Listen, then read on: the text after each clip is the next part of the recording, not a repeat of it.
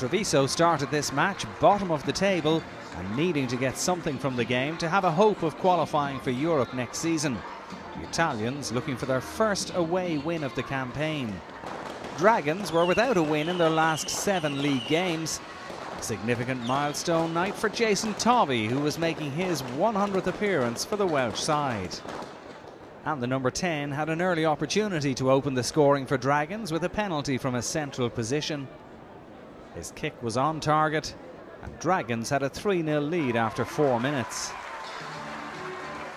With news of Zebre's early capitulation in Glasgow no doubt drifting through to the Treviso camp, they knew they had a real opportunity, and on the quarter-hour mark the Italians struck for their first score of the evening.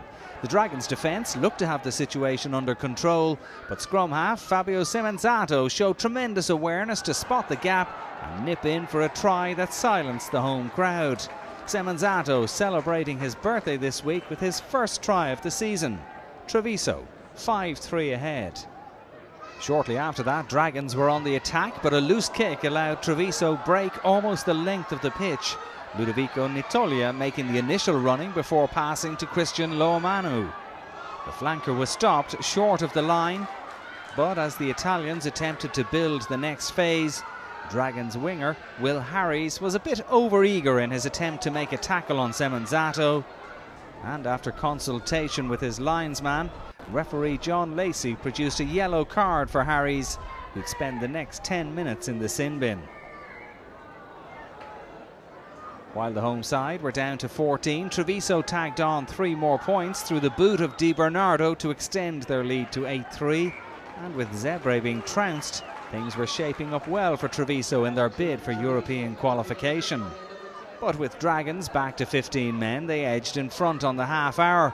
Watch out for a wonderful take and run for the line from teenage centre Tyler Morgan, making his first league start for Dragons.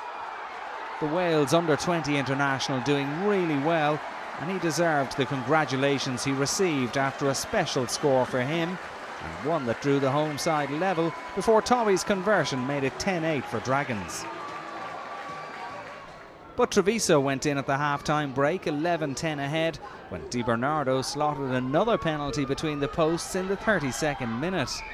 There will be no further scoring in the first half, with the Italians just a point to the good at the break. 5 minutes after the restart, Dragons were back in front. Andrew Coombs and hooker T.Rhys Thomas both involved before Morgan set off once more. The teenager cleverly chipped ahead, and Harries was quickest to get on the end of it for the touchdown and Dragons' second try of the game. Morgan has the look of a gem in the making for Lynn Jones' men.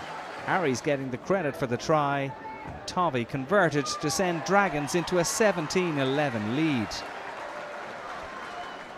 But Marius Goossens' visitors could sense that their fate was in their own hands, and on the hour they scored an important try. From the line-out, the Treviso maul made forward progress, and the ref was well positioned to see Manoa Vosawai get the ball down for the try. The big number 8 is heading to Cardiff Blues next season, and this was a perfect going-away present to his current employers. Di Bernardo missed the conversion, but Treviso were back to within 1 point, trailing 17-16. And 11 minutes from time, the Italians edged back in front. Lewis Evans had been yellow carded, and Di Bernardo could hardly miss from here. Treviso 19-17 ahead. A few minutes later, Tovey kicked a penalty to put Dragons back in front. But the visitors would still collect a losing bonus, which was sufficient to book their place in the European Champions Cup for next season. And when the full-time whistle blew, both sides could be content with a good night's work. Dragons ended a 7-game run without a win, and Treviso did enough to achieve European qualification.